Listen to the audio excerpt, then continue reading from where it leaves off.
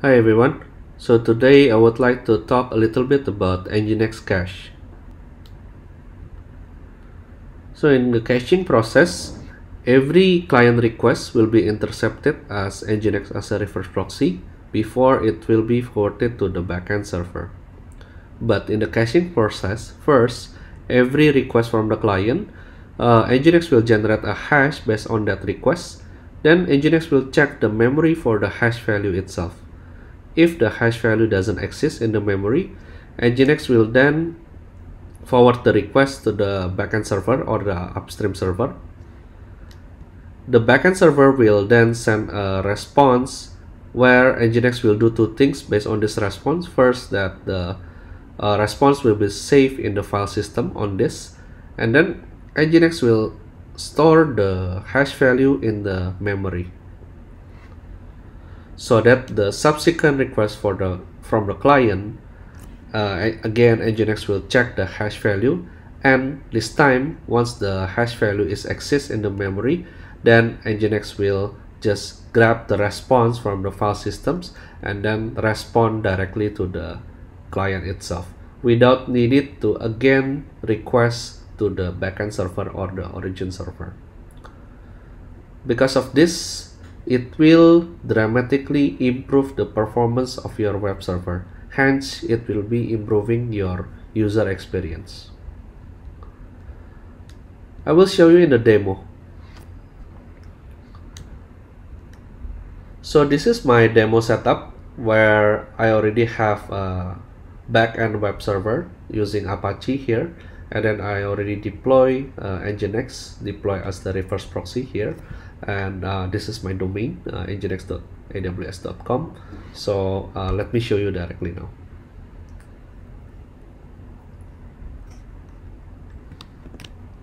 So if I open nginx.aws.com, yeah, here I already deploy a simple template in the Apache itself. So as you can see that when I request to nginx.aws.com, my NGINX will intercept the request and then forwarding the request to the backend Apache itself. Okay, now onto the cache configuration on NGINX. So first I will do an SSH to my NGINX instance. etc nginx config directory, and then yeah, this is my default config file where it is listening to the HTTP port, and this is the server name nginx.aws.com, and then this is the location where I will forward all the traffic to the backend Apache. Okay, so let's try to enable the NGINX cache. So first, what you need to do is put a directive called proxy-cache path here.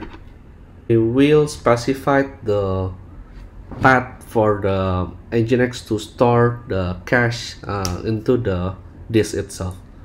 So in here, I will put /tmp/cache directory, and then you will need a parameter called key zone, and then for example we put mycache here, and then we need to specify the memory for the shared zone. Next is the levels itself.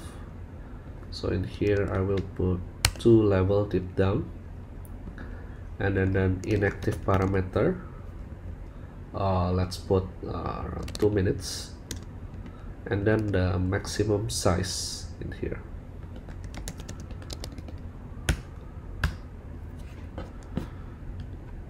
Okay, just to explain that the proxy cache path will needed a couple of parameters. The first one is the where do you want to put the cache file in your file system. Here I put the /tmp/cache, and then for the key zone itself, in here we define the shared memory zone called mycache, and then with a maximum size of 10 megabytes.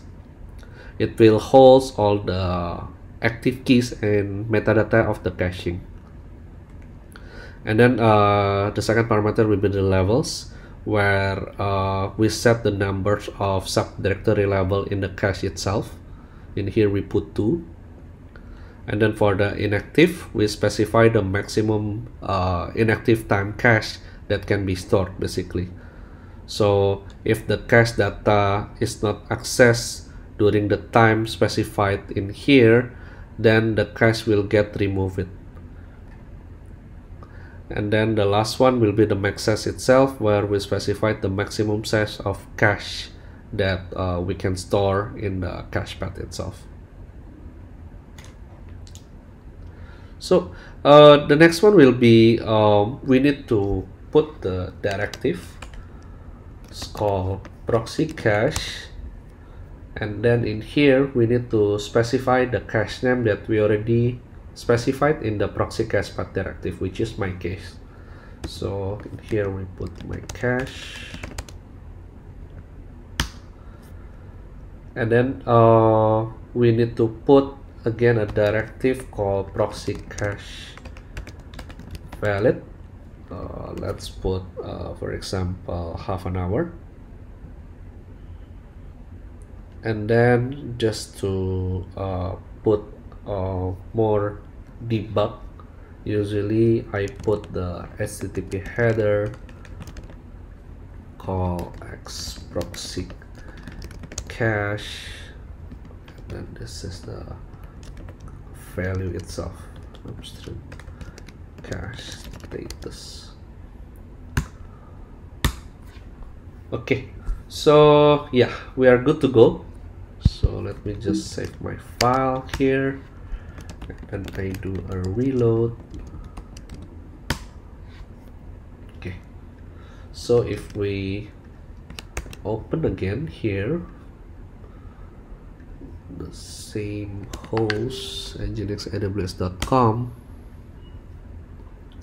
and then if we check one of the files here, for example this thumbnail, you can see that the header that we specified before, X-Proxy-Cache, it's there from the response header, and then it will say miss, because this time NGINX is serving for the first time, and it will check, it will generate a hash and then check the hash value whether it is there in the file system or not. If it is not there, then it will say that the cache is missed, because this is the first time that the client requests for such file actually.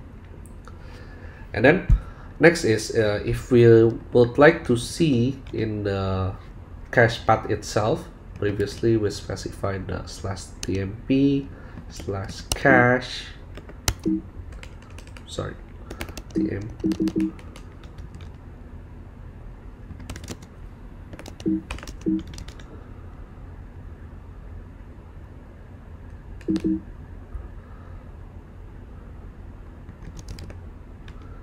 and then if we want to check the cache file itself, so we can go to tmp system nginx, and then we put tmp cache.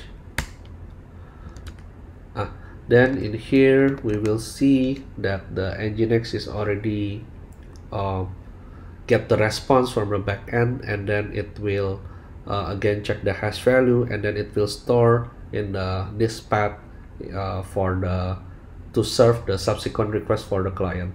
So if we go deeper, we can see the hash key. So this is the hash key that I mentioned.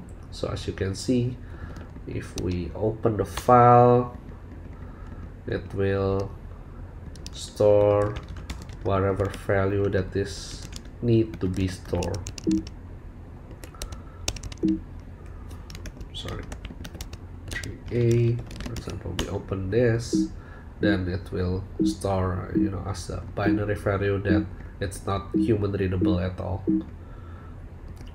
Yeah, but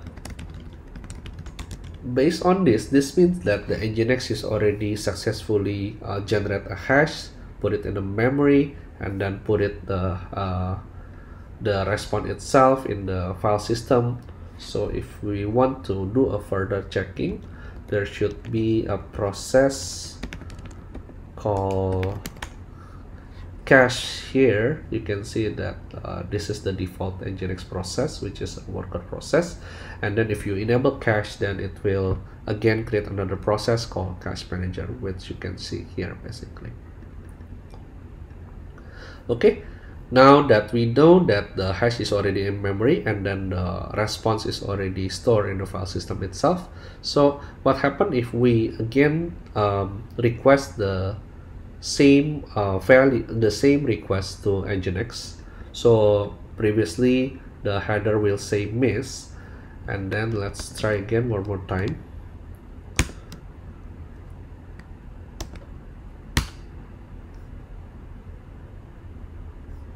Oops, sorry, forgot to put this.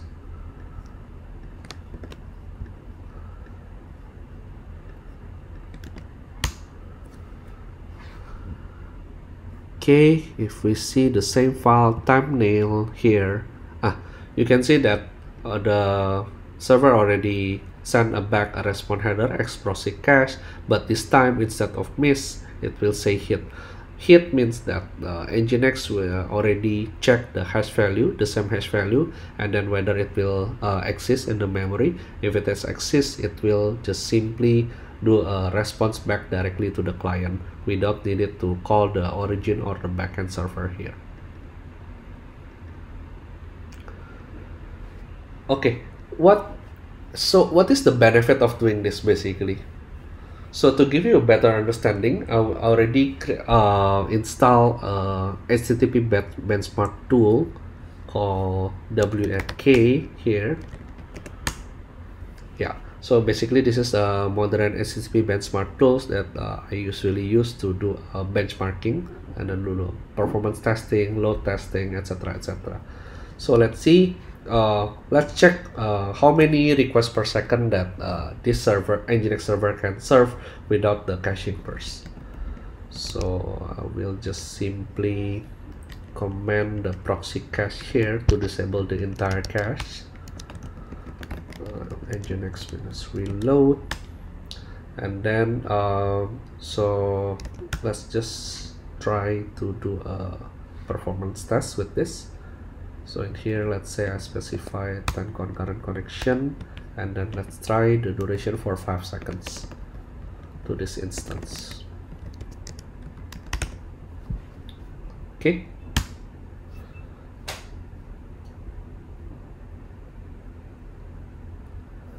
Yeah, let's try one more time.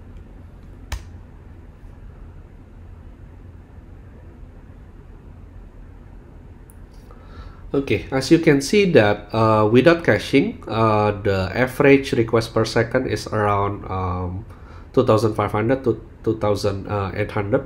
So let's say around 2,000 until 3,000. And let's see what happens if we enable the cache itself. So in here, if I uncomment or I enable the cache, I do NGINX -reload. And then I try one more time the benchmarking tools with the exact same parameter.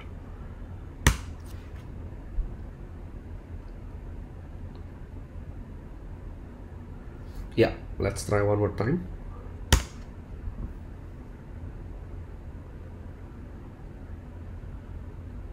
Yeah, it's the same. So as you can see that like I mentioned before, with caching, if you do it right, it will dramatically improve your web server performance. In here you can see with the simple like 3 or 4 lines, you can get like around 10 times the processing requests of your web server basically. With that said, thank you and stay healthy, and if you find this video useful, please don't forget to click like and subscribe. Okay, thank you, bye bye.